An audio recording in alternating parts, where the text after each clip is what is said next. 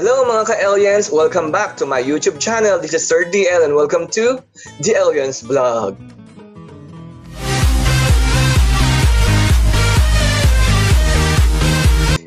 By the way, I would like to thank those subscribers who subscribe on my YouTube channel. By the way, we already have more than 1,100 subscribers. Yay! Thank you po sa lahat po ng mga nagsusubscribe and continually subscribe and share this video. And for today, we will be having another math tutorial and it's all about Spearman rank correlation. Enjoy watching!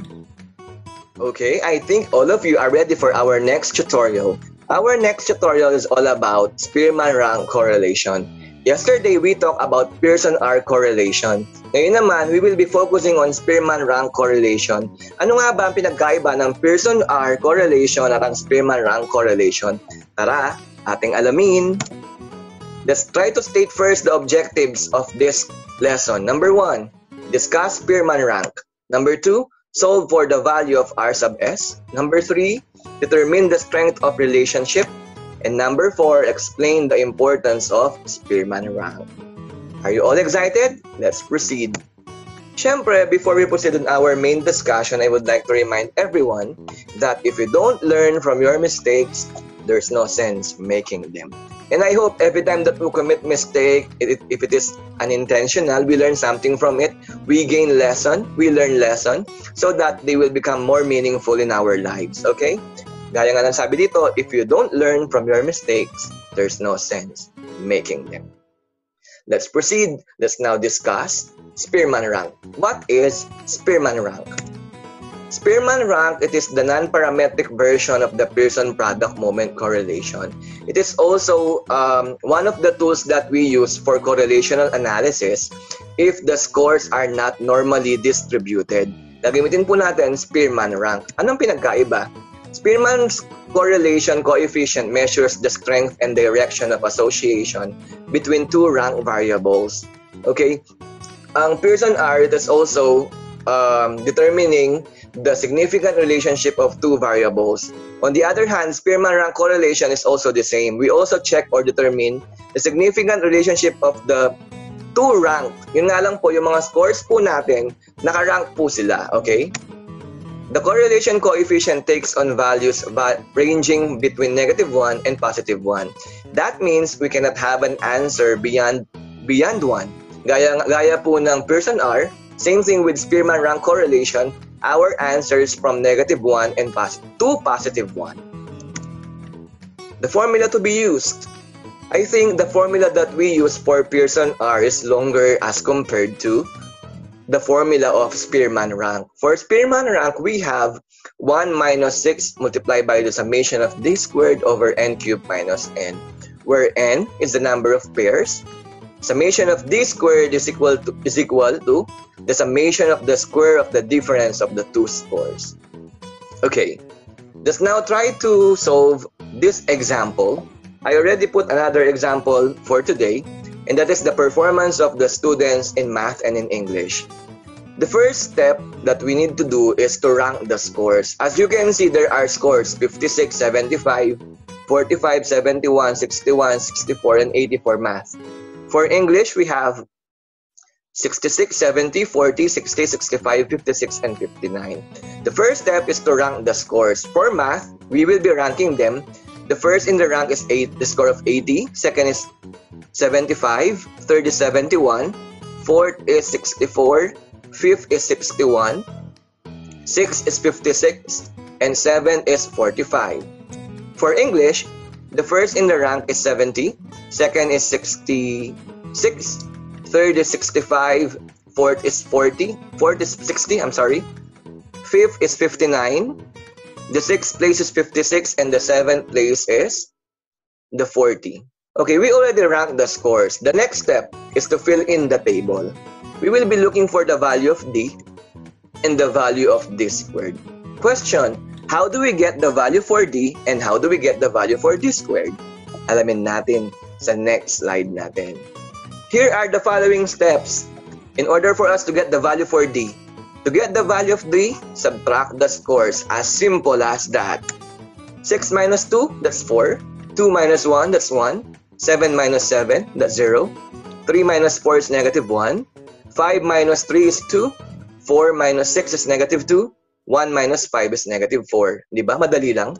Next, to get the value of d squared, we multiply the value of d by itself. We have the value for d, 4, 1, 0, negative 1, 2, negative 2, 4. So we will be multiplying the value of d by itself. 4 times 4, 16. 1 times 1, 1. 0 times 0, 0. Negative 1 times negative 1, 1. 2 times 2, 4. Negative 2 times negative 2, 4. Negative 4 times negative 4, 16. That is the second step. To get the value of d squared, multiply the value of d by itself. The third step, to get the value of summation of d squared, we add all the values of d squared. And that is 16 plus 1 plus 1 plus 4 plus 4 plus 16. That could be 42. We already have the value for summation of d squared. Question, what is the next process? Okay, since we have the values that we need for the given formula, we can now move on the third step, and that could be substitute the values on the given formula. So what are the values that we got a while ago? Summation of d squared is 42 and n is equal to 7. We can now substitute them based on the given formula, and here it goes. So we have 6 multiplied by summation of d squared, that's 42. N cubed is 7 cubed minus 7. We already substituted the values. What's next? Jiran, our next topic is to, or our next process is to solve for the value of S sub r. Just like what we did yesterday, I posted the steps to follow in order for you to solve the Pearson R. Same thing today. I will be posting the steps to follow in order for us to solve the value for Spearman rank correlation. The first step, we multiply. That is 6 times 42 and 7 cubed. That means 7 times 7 times 7. That means 6 times 42, that is 252. 7 times 7 times 7, that's 343. That minus 7. That's the first step, we multiply. Second, we subtract the values on the denominator. That could be 343 minus 7. What's the answer? That is 336. Again, we subtract. Next, we divide 252 divided by 336. That is 0.75. 0.75. What is the last step?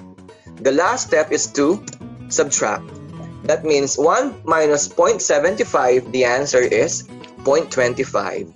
We already got the value for S sub r, or the Spearman rank value, based on the steps that I gave to you today. Again, the first step is to multiply 6 times 42, that's 252. 7 times 7 times 7, 343. The next step is to subtract 343 minus 7, that is 336. Then we divide 252 divided by 336, that's 0.75. And the last one is to subtract 1 minus 0.75, that is 0.25. Okay, since we already have the value for S sub r, and that is 0.25, we can now move on the next and last step. The next and last step will be determine the strength of the S sub r value. And the way we interpret it is the same with what we did yesterday with Pearson R correlation. S sub r is less than 0.30. That means we have none or very weak relationship. When S sub r is greater than 0.30 but less than 0.50, it means we have weak relationship. When S sub r is greater than 0.50 but less than 0.70, we have a moderate relationship. When S sub r is greater than 0.70, that means we have strong relationship. We have S sub r value, which is 0.25. What does it mean? Very good. It means we have a very weak correlation. It means that English and math have very weak correlation based on the given example. I hope you understood everything, you understood the process, and thank you for watching.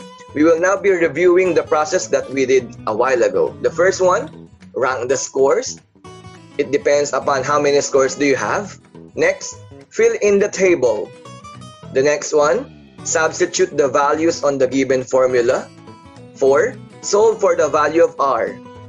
And last, determine the strength of relationship. Those are the 5 processes that we had today.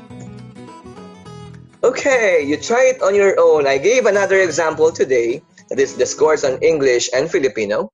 I hope that when you are not doing something, you try to answer this one, and I'll be trying to give the answer on the comment section. I hope you will be having time to solve this one. To end up, I would like to end up with this quotation. Remember, the greatest failure is not to try. In mathematics, if you will not be trying, you are failure. I hope all of you will not be tired to try, because as we said yesterday, try and try until you succeed. Thank you for watching. May the Lord bless you, and try to comment the things that you like me to discuss. To all math teachers, I would like to encourage you to watch this video, and I hope this video will be able to help you as well in delivering your lesson. God bless you all. Thank you.